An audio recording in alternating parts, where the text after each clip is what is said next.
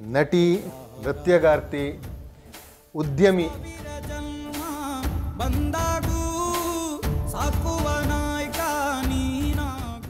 ಶಿವಣ್ಣಂತರದವ್ರ ಜೊತೆ ನಟನೆ ಮಾಡಬೇಕಾದ್ರೆ ತಿಲ್ಕ ಇಡಬೇಕು ಶಿವಣ್ಣಂಗೆ. ಅದು 3 ಟೇಕ್ ಆಗೋಯ್ತು. ನನಗೆ ಭಯ.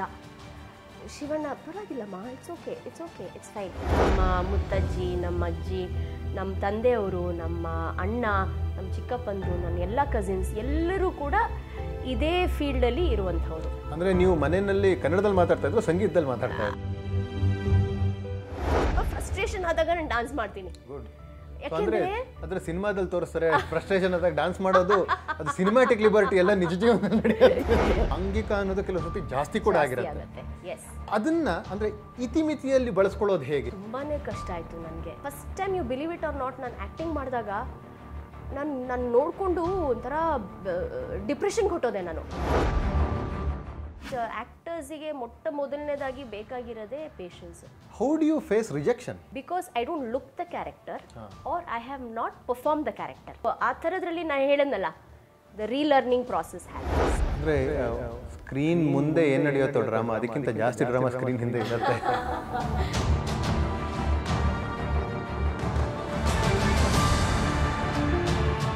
ರೆಡ್ ಡಾಟ್ ಸ್ಟುಡಿಯೋಸ್ನ ಮತ್ತೊಂದು ಸರಣಿಗೆ ನಿಮಗೆ ಸ್ವಾಗತ.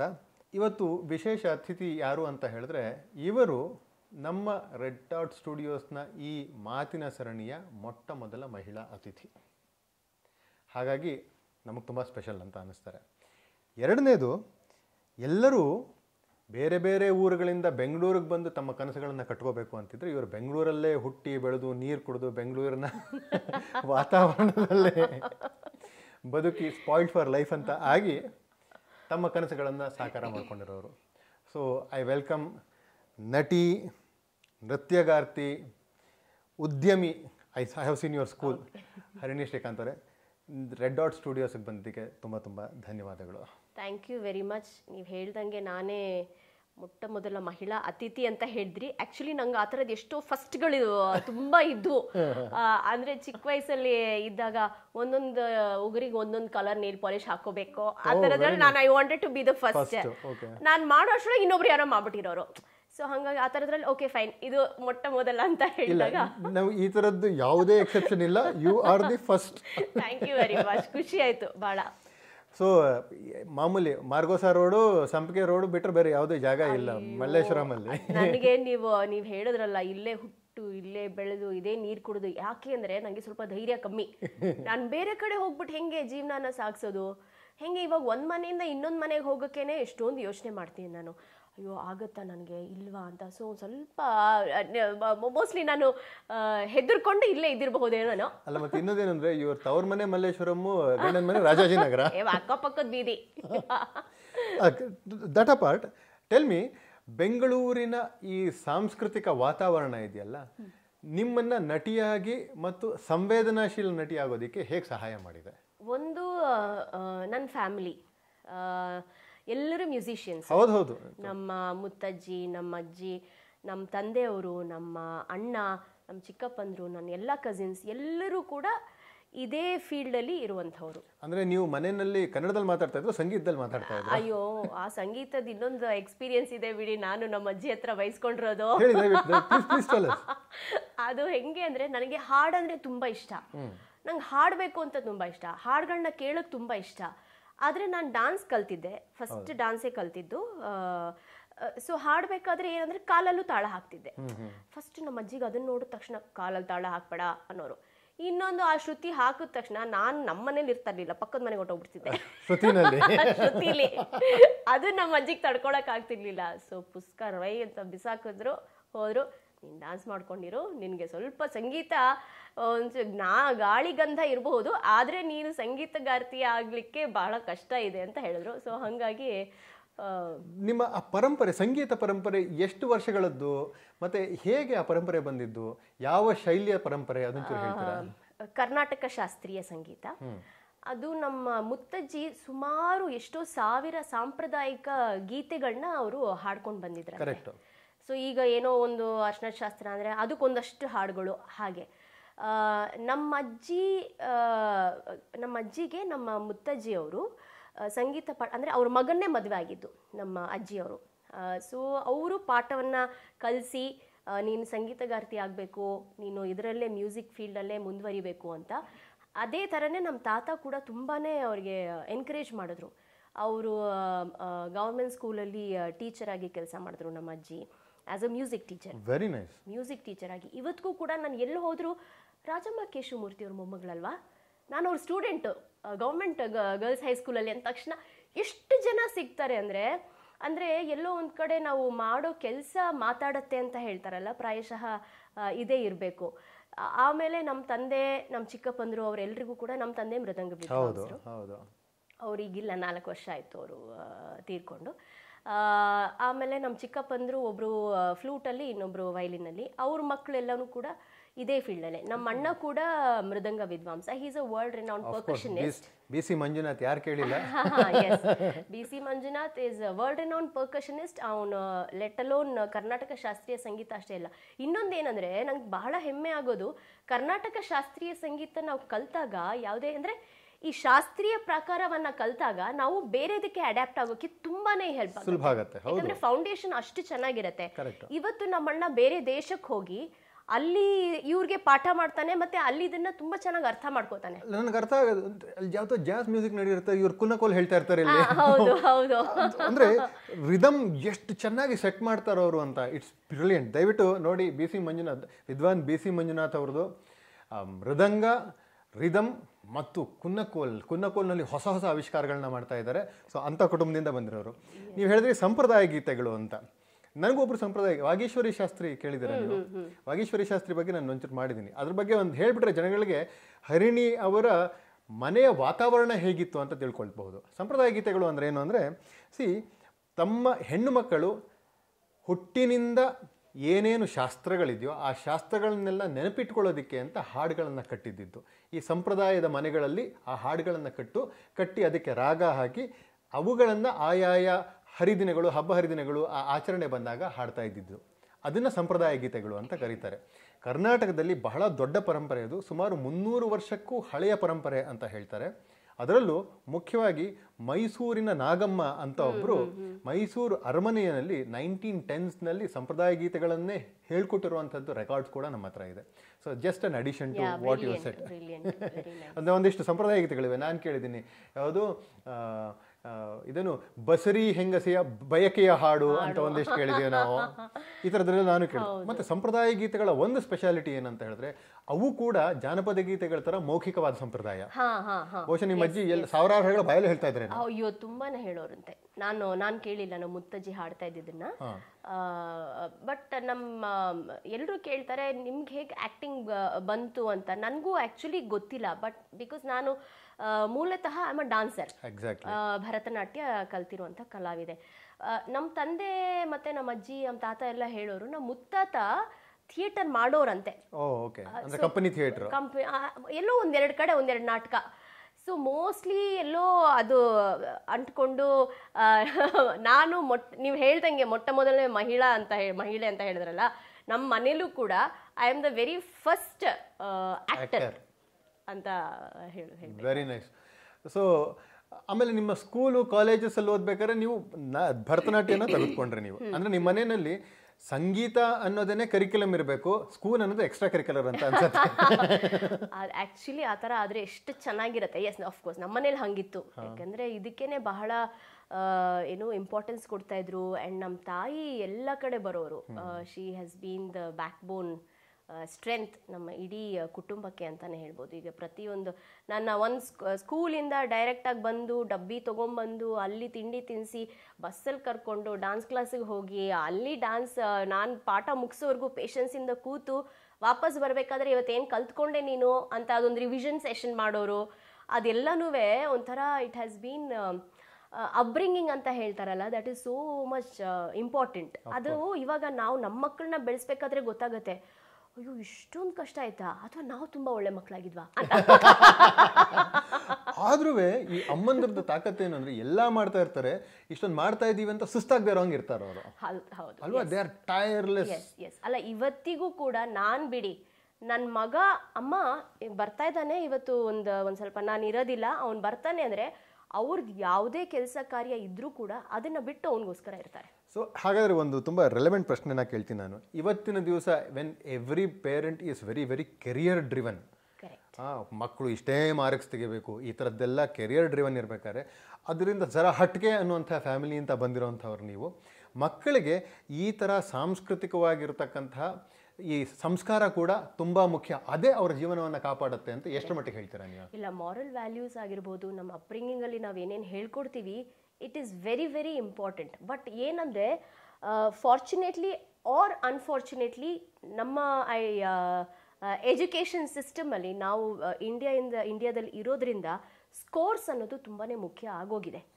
But at the same time ಕೆಲವೊಂದು ಕಡೆ ಮ್ಯೂಸಿಕ್ ಅನ್ನುವಂಥ ಒಂದು ಸಬ್ಜೆಕ್ಟ್ ಕೂಡ ಇರೋದ್ರಿಂದ ನಮ್ಮ ಮಕ್ಕಳಿಗೆ ಅದು ಒಂಥರ ಏನು ಹೇಳ್ತಾರೆ ಆಶಾಭಾವನೆಯನ್ನು ಒಂದು ಕೊಡುತ್ತೆ. ಎಸ್, ಮ್ಯೂಸಿಕ್ಕು ಇದೆ, ನಾನು ಮ್ಯೂಸಿಕಲ್ಲಿ ಮುಂದುವರಿಬಹುದು, ಮ್ಯೂಸಿಕ್ನ ಪ್ರೊಫೆಷನ್ ಅಂತ ತಗೋಬಹುದು ಅಂತ ಎಷ್ಟು ಜನ ತಗೊಂಡಿದ್ದಾರೆ. ದಯವಿಟ್ಟು ನಿಮ್ಮ ಮಗನ ಬಗ್ಗೆ ಹೇಳಿ, ಏನೇನು ತಯಾರಾಗ್ತಾ ಇದ್ದಾನೆ ಅಂತ. ನನ್ನ ಮಗ ಪಿಯಾನೋ ಕಲಿತಾ ಇದ್ದಾನೆ, ಈಗ ಚಿಕ್ಕ ಚಿಕ್ಕ ಕಾಂಪೋಸಿಷನ್ಸ್ ಎಲ್ಲ ಮಾಡೋಕ್ಕೆ ಶುರು ಮಾಡಿದ್ದಾನೆ, ಡ್ರಮ್ಸ್ ಕಲಿತಾ ಇದ್ದಾನೆ, ನಮ್ಮ ಅಣ್ಣನ ಹತ್ರನೇ ಕೊನೋಕೋಲ್ ಕಲಿತಾ ಇದ್ದಾನೆ. ಸೊ ಹಾಗಾಗಿ ಅವ್ನಿಗೆ ಏನಂದರೆ ಬೆಳಗ್ಗೆ ಅವನು 7:55ಕ್ಕೆ ಹೊರಟ್ರೆ ಮಧ್ಯ ಒಂದು ಅರ್ಧ ಗಂಟೆ ಇರ್ತಾನೆ ಮನೇಲಿ, ಸ್ಕೂಲಿಂದ ಬಂದು ಊಟ ಮಾಡ್ತಾನೆ. 10th ಗ್ರೇಡ್ ಅವನು. ಸೊ ಟ್ಯೂಷನ್ಸ್ಗೆ ಹೋಗ್ತಾನೆ, 9 ಗಂಟೆಗೆ ಬರ್ತಾನೆ. ಅವನಿಗಿದು ಎಷ್ಟೆಲ್ಲ ಮಾಡಿದ್ರೂ ಅವ್ನು ಮಲ್ಕೊಳ್ಳೋಕ್ಕಿಂತ ಮುಂಚೆ ಅವ್ನ ರೂಮಲ್ಲೆಲ್ಲ ಸೆಟಪ್ ಮಾಡ್ಕೊಂಡ್ಬಿಟ್ಟಿದ್ದಾನೆ, ಫುಲ್ ಇನ್ಸ್ಟ್ರೂಮೆಂಟ್ಸು. ಕಾಟ್ ಇದ್ದಿದ್ದನ್ನ ಕಾಟ್ ನನಗೆ ಬೇಡ, ತೆಗ್ಸ್ಬಿಡು, ಮೇಲೆ ಅದೆಲ್ಲ ಬೇಕಾಗೇ ಇಲ್ಲ, ನನ್ನ ರೂಮಲ್ಲೇ ನನ್ನ ಇನ್ಸ್ಟ್ರೂಮೆಂಟ್ಸ್ ಇರಬೇಕು ಅಂತ ಅದನ್ನು ನುಡಿಸಿ ಪ್ರಾಕ್ಟೀಸ್ ಮಾಡಿನೇ ಮಲ್ಕೊಳ್ಳೋದು. ಇದು ಯಾಕೆ ಹೇಳ್ತಾ ಇದ್ದೀನಿ ಅಂತ ಹೇಳಿದ್ರೆ, ಪ್ರತಿಯೊಬ್ಬ ನಟಿ ಅಥವಾ ನಟ ಒಬ್ಬ ತಂದೆ ತಾಯಿ ಕೂಡ ಆಗಿರ್ತಾರೆ. ಅವರ ನಟನೆ ಅವರ ಪ್ರೊಫೆಷನ್ ಅಷ್ಟೇ ಆಗಿರೋದಿಲ್ಲ, ಅವರ ಪ್ಯಾಷನ್ ಕೂಡ ಆಗಿರುತ್ತೆ, ಅವರ ಜೀವನದ ಒಂದು ಮಾರಲ್ ಕೂಡ ಆಗಿರುತ್ತೆ. ನನಗೆ ಮಾತ್ರ ಇರಲಿ, ನನ್ನ ಮಗಳಿಗೆ ಬೇಡ ಅನ್ನೋದು ಅಲ್ಲದೆ ಅವರು ಕೂಡ ಇಂಟ್ರೆಸ್ಟ್ ಇತ್ತು ಅಂತ ಹೇಳಿದ್ರೆ ಮುಂದುವರಿಲಿ ಅಂತ ಒಂದು ಚಾಯ್ಸ್ ಕೊಡೋದಿದೆಯಲ್ವಾ, ಅದಕ್ಕೊಂದು ಎಕ್ಸಾಂಪಲ್ ಹರಿಣಿ. ಅದಕ್ಕೋಸ್ಕರ ನಾನು ಅದನ್ನೇ ಮತ್ತೆ ಮತ್ತೆ ಹೇಳಿದ್ದೆ. Very very important. ಅದೇ ಥರನೇ ನಮ್ಮ ಶ್ರೀಕಾಂತ್ ಕೂಡ, ಹೌದು, ಅವರು ಅಲೆ ಅನ್ನೋಂಥ ಸಂಸ್ಥೆಯನ್ನು ಕಟ್ಟಿ, ಇನ್ಫ್ಯಾಕ್ಟ್ ಅದರಿಂದ ನನ್ನ ಮಗ ಎಷ್ಟು ಇನ್ಸ್ಪೈರ್ ಆಗಿದ್ದಾನೆ, ಅದರಿಂದ ಅವ್ನಿಗೆ ಎಷ್ಟು ಪ್ರೇರಣೆ ಸಿಗ್ತಾ ಇದೆ ಅಂದರೆ, ಅವನಿಗೆ ಅಲ್ಲಿ ವಾತಾವರಣ ನೋಡ್ತಿದ್ದ ಹಾಗೇನೆ ಅವನಿಗೆ ನಾನು ಇನ್ನೂ ಮಾಡಬೇಕು ಅನ್ನುವಂಥ ಒಂದು ಇಂಟ್ರೆಸ್ಟ್, ಕುತೂಹಲ ಜಾಸ್ತಿ ಆಗ್ತಾನೆ ಹೋಗುತ್ತೆ. Next coming to your dance, ನೀವು ಭರತನಾಟ್ಯ ಕಲ್ತ್ರಿ. ಭರತನಾಟ್ಯದ ಯಾವ ಸಂಪ್ರದಾಯವನ್ನು ಕಲ್ತ್ರಿ, ಮತ್ತು ನಿಮ್ಮ ಗುರುಗಳು ಯಾರು, ಮತ್ತು ಭರತನಾಟ್ಯ ನಿಮಗೆ ಬೆಳಿಬೇಕಾದ್ರೆ ಹೇಗೆಲ್ಲ ಸಹಾಯ ಮಾಡ್ತು? ಅದು ಅಷ್ಟೇ ಒಂಥರ ತಮಾಷೆ ಅಂತಲೇ ಹೇಳ್ಬೋದು. ನಮ್ಮ ಒಂದು ಸಿನಿಮಾ ನೋಡ್ಕೊಂಡು ಬಂದ್ವಿ, ನಮ್ಮ ಫ್ಯಾಮಿಲಿ ಫುಲ್. ಅವಾಗೆಲ್ಲ ಹೆಂಗೆ ಅಂದರೆ ತಿಂಗಳಿಗೊಂದು ಸಿನಿಮಾ ಕರ್ಕೊಂಡು ಹೋಗೋರು, ಆ್ಯಂಡ್ ತಿಂಗಳಿಗೊಂದು ಚಾಕ್ಲೇಟ್ ಕೊಡಿಸೋರು, ಆಮೇಲೆ ತಿಂಗಳಿಗೊಂದ್ಸಲ ಹೋಟೆಲ್ ಕರ್ಕೊಂಡು ಹೋಗೋರು. ಸೊ ಆ ದಿನಕ್ಕೆ ನಾವು ಕಾಯ್ತಾ ಇರ್ತಾ ಇದ್ವಿ. ಎಂಥ ಲಕ್ಸುರಿ ನೋಡಿ ಅದು. ಅದ್ರಲ್ಲಿ ಇರ್ತಾ ಇದ್ದಿದ್ದು ಖುಷಿ. ಇವಾಗ ಯಾವ್ದು ಬೇಕೋ ಅದು ಹಾಗೆ ಪಟ್ ಪಟ್ ಪಟ್ ಬೇಕಾ ನೋಡ್ತೀವಿ, ಬೇಡವಾ ಅಂತ ಹೊಟ್ಟೋಗ್ತೀವಿ. ಆವಾಗ ಹೋಗಿ ಕೂತ್ಕೊಂಡ ತಕ್ಷಣ ವಿಧಿ ಇಲ್ಲ, ನೋಡ್ಲೇಬೇಕು. ಆ್ಯಂಡ್ ಆ ದಿನಕ್ಕೋಸ್ಕರ ಕಾಯ್ತಾ ಇದ್ವಿ ನಾವು. ಸೊ ಆ ಥರದೊಂದು ಖುಷಿ. ಸಿಂಧು ಭೈರವಿ ಅಂತ ಚಿತ್ರ, ಅದರಲ್ಲಿ ಅವ್ರ ತಂದೆ ಮಗಳಿಗೇನೆ ಡಾನ್ಸ್ ಹೇಳ್ಕೊಡ್ತಾರೆ. ಸಿಂಧು ಭೈರವಿ, ಆನಂದ ಭೈರವಿ. ಬಾ ಬಾ ಬಾ ನಾದವ ಗಿರೀಶ್ ಕಾರ್ನಾಡ್ ಅವ್ರು ಮಾಡಿರೋದು, ದ್ವಾರಕೀಶ್ ಅವ್ರು ನಿರ್ಮಾಣ ಮಾಡಿರೋ ಸಿನಿಮಾ ಅದು. ಸೊ ಅದ್ ನೋಡಿದಾಗ ನಮ್ಮ ತಂದೆ ಪಪ್ಪ ಮೃದಂಗಿಸ್ಟ್ ಅವರು, ನಾನು ಮನೆಗೆ ಬಂದು ಒಂದೇ ಅಳು, ನೀನು ನನಗೆ ಡಾನ್ಸ್ ಹೇಳ್ಕೊಡು. ಅದ್ರಲ್ಲಿ ಅವ್ರ ಅಪ್ಪ ಹೇಳ್ಕೊಟ್ಟಿದ್ದಾರೆ, ನೀನು ನಂಗೆ ಹೇಳ್ಕೊಡು ಅಂತ. ನಮ್ಮಪ್ಪ, ಅಯ್ಯೋ ನಂಗೆ ಬರಲ್ಲ ಕಣೆ, ನಾನು ಮೃದಂಗ ನುಡ್ಸೋನು ಅಂತ. ಆಮೇಲೆ ಅದೇ ಥರ ಇದು ಕೃಷ್ಣ ನೀ ಬೇಗನೆ ಬಾರೋ, ವಿಷ್ಣುವರ್ಧನ್ ಅವ್ರ ಸಿನಿಮಾ, ಕೃಷ್ಣ ನೀ ಕುಣಿದಾಗನ ವಿಷ್ಣುವರ್ಧನ್ ಅವರು, ಅದರಲ್ಲಿ ಮಮ್ಮಿ ಮಮ್ಮಿ ಮಮ್ಮಿ ಅನ್ನೋ ಸಾಂಗ್ ಇದೆಯಲ್ಲ, ನೀವು ನಂಬ್ತಿರೋ ಬಿಡ್ತಿರೋ, ಅದ್ ಏನು ಅಂತ ಗೊತ್ತಿಲ್ಲ. ಅದು ಯಾವ ಥರ ನನಗೆ ಇಷ್ಟ ಆಯಿತು, ಅಥವಾ ಹೆಂಗೆ ವಾಟ್ ಆ ಕಿಕ್ ಅಂತ ಹೇಳ್ತಾರಲ್ಲ, ಆ ಸಾಂಗ್ ರೇಡಿಯೋ ಬಂದ ತಕ್ಷಣ ಬರೀ ಕುಣಿಯೋದೆ. ಆ ಹಾಡು ಕೇಳಿದ ತಕ್ಷಣ ಯಾಕೆ ನನಗೆ ಇವತ್ತಿಗೂ ಕೂಡ ಅದೇನೋ ಒಂಥರ ಎಮೋಷ್ನಲ್ ಕನೆಕ್ಟ್ ಆ ಸಾಂಗಿಗೆ. ನಮ್ಮ ತಂದೆ ಅದನ್ನು ನೋಡ್ಬಿಟ್ಟು, ಇಷ್ಟೊಂದು ಇವಳು ಕೈ ಕಾಲು ಯಾವುದೂ ನಿಲ್ತಾನೆ ಇಲ್ಲ, ಸ್ವಲ್ಪ ಶಾಸ್ತ್ರಬದ್ಧವಾಗೇ ಇವಳಿಗೆ ಕಲಿಸೋಣ ಅಂತ ಹೇಳಿಬಿಟ್ಟು ಮನೆ ಹತ್ರನೇ ಮೀನಾಕ್ಷಿ ರಾಧಾಕೃಷ್ಣ ಅಂತ ಡಾನ್ಸಿಂಗ್ ಕಪಲ್ಸ್ ಅವರು, ಅವ್ರ ಹತ್ರ ಫಸ್ಟು ಮೈಸೂರು ಶೈಲಿ. ಅದಾದ ನಂತರ ನಾವು ಮನೆ ಚೇಂಜ್ ಮಾಡಿದ್ವಿ. ಅವಾಗ ವೀಣಾ ಮೂರ್ತಿ ವಿಜಯ್ ಅವ್ರ ಹತ್ರ ಭರತನಾಟ್ಯ ಕಲ್ತಿದ್ದು. ಅವ್ರು ಬೇಸಿಕಲಿ ಕೂಚಿಪುಡಿ ನ ಹೇಳ್ಕೊಡ್ತಾ ಇದ್ರು. ಅವರು ಮದುವೆ ಆಗಿ ಹೋದ ತಕ್ಷಣ ಅವರು ಪದ್ಮಿನಿ ರವಿ ಅವ್ರ ಹತ್ರ ನನ್ನ ಹಾಕಿದ್ರು, ವಡವೂರ್ ಪರಂಪರೆ. ಸೊ ಪದ್ಮಿನಿ ರವಿ ಅವ್ರು ಹೆಂಗೆ ಅಂದರೆ ಅವ್ರ ಟ್ರೈನಿಂಗ್ ಯಾವ ಥರ ಇರ್ತಾ ಇತ್ತು ಅಂದರೆ ಅಡೂಸ್ ಮಾಡಿಸ್ತಾ ಇರೋರು. ಫೋನ್ ಬಂತು ಅಂದರೆ ಫೋನು, ಇವಾಗ ಏನೋ ಮಂಡಿ ಅಡುವು ತಾಮ್ದೆ ಮಾಡ್ತಾ ಇದ್ರೆ 100 ಮಾಡ್ಬೇಕು ನಾವು, ಅದು ಆ ಥರ ಫುಲ್ ಮುಡು ಮಂಡಿಲಿ ಕೂತ್ಕೊಂಡು. ಫೋನ್ ಬಂತು ಅಂದರೆ 30-30 ನಿಲ್ಸಿರೋರು ಫೋನಲ್ಲಿ ಮಾತಾಡ್ಕೊಂಡು ನಮ್ಮ ಪಾಡ್ ನಾವು ಮಾಡ್ತಾ ಇರಬೇಕು. ಅವ್ರು ತಟ್ತಾ ಇರೋರು 31 32 ಇಲ್ಲ, ಬಟ್ ನಾವು ಕಂಟಿನ್ಯೂ ಮಾಡ್ತಾ ಇರಬೇಕು. ಸೊ ಅದು ಹೆಂಗೆ ಅಂದರೆ ನಮಗೆ ಒಂಥರ ಚಾಲೆಂಜಿಂಗ್ ಆಗಿತ್ತು, ಫನ್ ಆಗಿತ್ತು. ಎಲ್ಲೋ ಒಂದು ಕಡೆ ಆ ಚೇಷ್ಟೆನೂ ಮಾಡ್ಬೋದು, ಆ ಚೇಷ್ಟೆ ಮಾಡೋಕ್ಕೂ ಚಾನ್ಸ್ ಇರ್ತಾರಿಲ್ಲ, ಯಾಕಂದರೆ ಅವ್ರ ಕಣ್ಣು ಎಲ್ಲ ಕಡೆ ಹೋಗ್ತಾ ಇರೋದು. ಅವರಾದ ನಂತರ ಕಿರಣ್ ಸುಬ್ರಹ್ಮಣ್ಯಂ, ಸಂಧ್ಯಾ ಕಿರಣ್ ಅವರ ಹತ್ರ ಹೋದೆ. ಅವರು ವಡವೂರ್ ಮತ್ತು ಕಲಾಕ್ಷೇತ್ರ ಧನಂಜಯನ್ಸ್ ಅವರ ಸ್ಟೂಡೆಂಟು. ಸೊ ಅಲ್ಲಿ ಮತ್ತಷ್ಟು ಇನ್ನೂ ಸೀರಿಯಸ್ ಆಗಿ ನನಗೆ ಡ್ಯಾನ್ಸನ್ನು ತಗೋಬೇಕು, ಅದರಲ್ಲೇ ಮುಂದುವರಿಬೇಕು ಅನ್ನೋವಂಥ ಒಂದು ಇನ್ಸ್ಪಿರೇಷನ್ ಸಿಕ್ತು. ಸೊ ಡ್ಯಾನ್ಸಲ್ಲಿ ಕೂಡ ಒಂದು it is physically highly demanding. ಅದ್ರ ಜೊತೆಗೆ ನಿಮಗೆ ಅಭಿನಯ ಗೊತ್ತಿರಬೇಕು, ನೃತ್ಯ ಗೊತ್ತಿರಬೇಕು. ಈ ನೃತ್ಯ ಅಭಿನಯದ ಜೊತೆಗೆ ನೀವೇನು ಮಾಡ್ತಾ ಇದ್ದೀರೋ ಆ ವಸ್ತು ಕೂಡ ಚೆನ್ನಾಗಿ ಗೊತ್ತಿರಬೇಕು.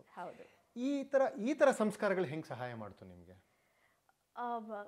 ಅಂದರೆ ನನಗೆ ಗೊತ್ತಿಲ್ಲ ಈಗಲೂ ಕೂಡ ಹೆಂಗೆ ಅಂದರೆ ತುಂಬ ಫಿಲಾಸಫಿಕಲ್ ಅಂತ ಹೇಳ್ತಾರೋ ಏನೋ, there is some kind of liberation when you do dance ಮಾಡಿದಾಗ. But yet you are connected there. ಎಲ್ಲೋ ನೀವು ದೂರ ಆಗಿರ್ತೀರಾ, ಬಟ್ ಅದು ಯಾವುದೋ ಒಂದಕ್ಕೆ ನೀವು ಹತ್ತಿರವಾಗಿರ್ತೀರಾ. ಸೊ ಆ ಥರದ್ದು ಒಂದು ಕನೆಕ್ಷನ್ ನನಗೆ ಡ್ಯಾನ್ಸ್ ಮಾಡಿದಾಗ ಇವತ್ತಿಗೂ ಸಿಗುತ್ತೆ. ನಂಗೆ ತುಂಬ ಏನು ಇದೊಂದು ಟ್ರಿವಿಯಾನೋ ಅಥವಾ ನನ್ನ ಒಳಗಿರೋ ಮಾತು ಅಂತನೋ ಹೇಳ್ಬೋದು, ತುಂಬ ಫ್ರಸ್ಟ್ರೇಷನ್ ಆದಾಗ ನಾನು ಡ್ಯಾನ್ಸ್ ಮಾಡ್ತೀನಿ. ಅದ್ರ ಸಿನಿಮಾದಲ್ಲಿ ತೋರಿಸ್ತಾರೆ ಫ್ರಸ್ಟ್ರೇಷನ್ ಆದಾಗ ಡ್ಯಾನ್ಸ್ ಮಾಡೋದು, ಅದು ಸಿನಿಮ್ಯಾಟಿಕ್ ಲಿಬರ್ಟಿ ಎಲ್ಲ ನಿಜವಾಗ್ಲೂ ದ ಕೈಂಡ್ ಆಫ್ ಸೊಲೇಸ್ ಅದೇನು ಸಿಗುತ್ತೆ ಅಂದರೆ. ಆ್ಯಂಡ್ ಈ ಥರ ಕಲ್ತಾಗ ನೀವು ಹೇಳಿದ್ರಲ್ಲ, ಆ ವಸ್ತು ಅನ್ನೋದು ಅದ್ರ ಬಗ್ಗೆ ನಮಗೆ ಕಥೆಯನ್ನು ಹೇಳಿರ್ತಾರೆ. ಈಗ ಒಂದು ದ್ರೌಪದಿ ಅಂದರೆ ಅವಳು ಜಸ್ಟ್ ಲೈಕ್ ನಾವು ಸಿನಿಮಾದಲ್ಲಿ ಹೇಗೆ ಒಂದು ಕ್ಯಾರೆಕ್ಟರ್ ಅನಾಲಿಸಿಸ್ ಅಂತ ಮಾಡ್ಕೋತೀವೋ ಅದೇ ಥರ ಡ್ಯಾನ್ಸಲ್ಲೂ ಕೂಡ. ಕರೆಕ್ಟು. ಮತ್ತು ಇನ್ನೊಂದು ಅಲ್ಲಿ ಬರೀ ಇದು ನಡೀತಾ ಇರುತ್ತೆ, ರಿದಮ್ಸ್ ನಡೀತಾ ಇರುತ್ತೆ, ಅದಕ್ಕೆ ನೀವು ಸಂಚಾರಿ ಭಾವ ಕಟ್ತಾ ಹೋಗ್ಬೇಕು. ನೀವು ಸಂಚಾರಿ ಭಾವ ಸ್ಟೋರಿನೂ ಕಟ್ತಾ ಹೋಗ್ಬೇಕು. ಇವಾಗ ಕೃಷ್ಣ ಮತ್ತೆ ಯಶೋದೆ ಸೀನ್ ಅಂತ ಹೇಳಿದ್ರೆ, ಯಶೋದೆ ಹಾಲ್ ಕರಿಯೋದ್ರಿಂದ ಹಿಡಿದು ಬ್ರಹ್ಮಾಂಡ ನೋಡೋವರೆಗೆ ಅಷ್ಟು ಕಥೆಗಳು ನಿಮಗೆ ಗೊತ್ತಿರಬೇಕು. Yes absolutely. And at the same time Radhe Yashode ಹೇಗೆ ಬಿಹೇವ್ ಮಾಡ್ತಾಳೆ, ಕೃಷ್ಣ ಹೇಗೆ ಬಿಹೇವ್ ಮಾಡ್ತಾನೆ, ಅದು ಸೆಪರೇಷನ್ ತೋರಿಸ್ಬೇಕು. ಕರೆಕ್ಟ್. ಸೊ ಹಾಗಾಗಿ ಕ್ಯಾರೆಕ್ಟರ್ ಅನಲೈಸೇಷನ್ ಅನ್ನೋದು ನನಗೆ ಡಾನ್ಸಿಂದ ಆ್ಯಕ್ಟಿಂಗಲ್ಲೂ ಕೂಡ ಅದು ಹೆಲ್ಪ್ ಆಯಿತು. ಪ್ರತಿಯೊಂದು ಕ್ಯಾರೆಕ್ಟರ್ಗೂ ಕೂಡ ಈ ಕ್ಯಾರೆಕ್ಟರ್ ಅಂದರೆ ಇದು ಈ ಥರ ಮಾಡುತ್ತೆ, ಇದಕ್ಕೆ ಈ ಗತಿ ಇರಬೇಕು, ಈ ಥರ ಒಂದು ಚಲನೆ ಇರಬೇಕು ಈ ಕ್ಯಾರೆಕ್ಟರ್ ಅಂದಾಗ. ಈ ಕ್ಯಾರೆಕ್ಟರ್ ಅಂದರೆ ಇದಕ್ಕೆ ಆದಂತಹ ಒಂದು ಬೇರೆ ಒಂದು ಹೆಚ್ಚಿನ ಒಂದು ಗತಿ ಇರಬೇಕಾಗತ್ತೆ, ಕ್ಯಾರೆಕ್ಟರ್ ಇರಬೇಕಾಗತ್ತೆ. ಆ್ಯಂಡ್ ಎಕ್ಸ್ಪ್ರೆಷನಲ್ಲಿ ನಾವು ಬೇರೆ ರೀತಿ ತೋರಿಸ್ಬೇಕಾಗತ್ತೆ ಅದನ್ನು. ಸೊ ಚಾಲೆಂಜಿಂಗ್ ಕೂಡ ಆ್ಯಂಡ್ ತುಂಬ ಇಷ್ಟನೂ ಆಗೋದು. ನೀವು ತುಂಬ ಚೆನ್ನಾಗಿ ಹೇಳಿದ್ದೀರ. ಗತಿ ಮತ್ತು ಚಲನೆ ಇದು ನೃತ್ಯಕ್ಕೆ ಮಾತ್ರ ಸೀಮಿತ ಅಲ್ಲ, ನಟನೆಗೂ adapt ಮಾಡ್ಕೊಂಡಿದ್ದೀರಲ್ಲ, that's a very nice thing. ಯಾಕೆಂದರೆ ಇವಾಗ ಎಷ್ಟೊಂದು ಕಡೆ ಏನು ಮಾಡ್ತಾರೆ, ತಾಯಿ ಪಾತ್ರ ಕೊಡ್ತಾರೆ. ತಾಯಿ ಪಾತ್ರ ಇವಾಗ ಹರಿಣಿ ಹೇಗೆ ನಗ್ಬೋದು, ಹರಿಣಿ ಒಂದೇ ಥರ ನಗೋಕ್ಕೆ ಸಾಧ್ಯ. So but at the same time ಈಗ ಹರಿಣಿ ಒಂದು ಬೇರೆ ಕ್ಯಾರೆಕ್ಟರ್ ಆದಾಗ ಆ ಕ್ಯಾರೆಕ್ಟರ್ ಹೆಂಗೆ ಜಾಸ್ತಿ ನಗತ್ತಾ, ಕಮ್ಮಿ ನಗತ್ತಾ, ಅಥವಾ ಕಣ್ಣಲ್ಲೇ ಅಭಿನಯ ಮಾಡತ್ತಾ ಆ ಕ್ಯಾರೆಕ್ಟ್ರು ಅನ್ನೋದನ್ನ ಒಂಚೂರು ಅನಲೈಸ್ ಮಾಡಿದಾಗ even if you are doing the same kind of characters you look different. Exact. So ಹಾಗಾದರೆ ಇನ್ನೊಂದು ಹೇಳಿ, ಇವಾಗ ಮಿಕ್ಕಿದ್ದು ಈ ನಟರಿಗೆಲ್ಲನೂ ನಾವು ಆಂಗಿಕ ಅನ್ನೋದನ್ನ ಮಾಡಿ ಕಲಿಯಬೇಕು. ನೀವು ಆಂಗಿಕದಿಂದ ಬಂದ್ಬಿಟ್ಟಿರ್ತೀರ ನೃತ್ಯ ಮಾಡೋರು. ಹೌದು ಹೌದು. ಸೊ ಹಾಗಿದ್ದಾಗ ಕೆಲವು ಸರ್ತಿ ಏನಾಗುತ್ತೆ ಅಂದ್ರೆ ಆಂಗಿಕ ಅನ್ನೋದು ಕೆಲವು ಸರ್ತಿ ಜಾಸ್ತಿ ಕೂಡ ಆಗಿರುತ್ತೆ. ಅದನ್ನ ಅಂದ್ರೆ ಇತಿಮಿತಿಯಲ್ಲಿ ಬಳಸ್ಕೊಳ್ಳೋದು ಹೇಗೆ? ನೀವು ಗತಿ ಮಾತಾಡಿದ್ರೆ ಇತಿಮಿತಿ ಹೇಗೆ ಮಾಡ್ತೀರಾ? ತುಂಬಾನೇ ಕಷ್ಟ ಆಯ್ತು ನನಗೆ. ಯಾಕಂದ್ರೆ ಡಾನ್ಸ್ ಅಂದ್ರೆ ತುಂಬಾ ಲೌಡ್ ಆಗಿರ್ತೀವಿ, ನಮ್ಮ ಕೈ ಕಾಲು ಎಲ್ಲ ಸ್ಟ್ರೆಚ್ಡ್ ಆಗಿರುತ್ತೆ, ಎಕ್ಸ್ಪ್ರೆಷನ್ಸ್ ಕೂಡ ತುಂಬಾ ಲೌಡ್ ಆಗಿರುತ್ತೆ. First time you believe it R not, ನಾನು ಆ್ಯಕ್ಟಿಂಗ್ ಮಾಡಿದಾಗ ನಾನು ನೋಡಿಕೊಂಡು ಒಂಥರ ಡಿಪ್ರೆಷನ್ಗೆ ಹೊಟ್ಟೋದೆ ನಾನು. ಅಯ್ಯೋ what is this, what am I doing, this is not my cup of tea, ಖಂಡಿತ ಇದು ನನಗೆ ಅಲ್ಲ ಅಂದ್ಬಿಟ್ಟು ಬ್ರೇಕ್ ಕೊಟ್ಬಿಟ್ಟೆ. ದೆನ್ ಐ ಥಾಟ್ ಬೇಡ ನನಗೆ ಆಗೋದೇ ಇಲ್ಲ, ನನ್ನನ್ನು ನೋಡ್ಕೊಳ್ಳೋಕ್ಕೆ ಕಷ್ಟ ಆಗೋದು, ಬಿಕಾಸ್ ಎಲ್ಲ ಎಕ್ಸಾಜುರೇಟೆಡ್ ಇದ್ದಿದ್ದು. ಆ್ಯಂಡ್ ಮದುವೆ ಆದಮೇಲೆ ಮತ್ತೆ ಆಫರ್ಸ್ಗಳು ಹೀಗೆ ಬರೋಕ್ಕೆ ಶುರುವಾಯಿತು. ಸೊ ನನ್ನ ಗಂಡ ಹೇಳ್ದ ಟ್ರೈ ಅಂತ ಹೇಳ್ದ. ಸೊ ಏನಾಗುತ್ತೆ ಇಲ್ಲಿ ನೋಡಿ, ನಮಗೆ ನಿರ್ದೇಶಕರು ಆ್ಯಂಡ್ ಅಸಿಸ್ಟೆಂಟ್ ಡೈರೆಕ್ಟರ್ಸು ಇವರೆಲ್ಲರ ಸಹಾಯ, ಅವರ ಟ್ರೈನಿಂಗು ಎಷ್ಟು ಚೆನ್ನಾಗಿ ಕೊಟ್ಟಿರ್ತಾರೆ ಅಂದರೆ ಇಟ್ ಹೆಲ್ಪ್ಸ್ ಅಸ್. ನಮಗೆ ಹೇಳ್ಕೊಡೋರು ಇವಾಗ ಸುಮ್ಮನೆ ಹಿಂಗೆ ಸೀನ್ ಪೇಪರ್ ಕೊಟ್ಬಿಟ್ಟು ಹೊಟ್ಟೋಗ್ತಾರೆ. ಆವಾಗ ಸೀನ್ ಪೇಪರ್ನ ಓದೋರು ಓದಿ ಯಾವ ಥರ ಹೇಳಬೇಕು ಅಭಿನಯ ಮಾಡಿ ತೋರಿಸೋರು. And at the same time ನೀನು ಈ ಆ್ಯಂಗಲ್ ನೋಡಿದ್ರೆ ನೀನು ಚೆನ್ನಾಗಿ ಕಾಣಿಸ್ತಾ ಇಲ್ಲ, so you should see only this much.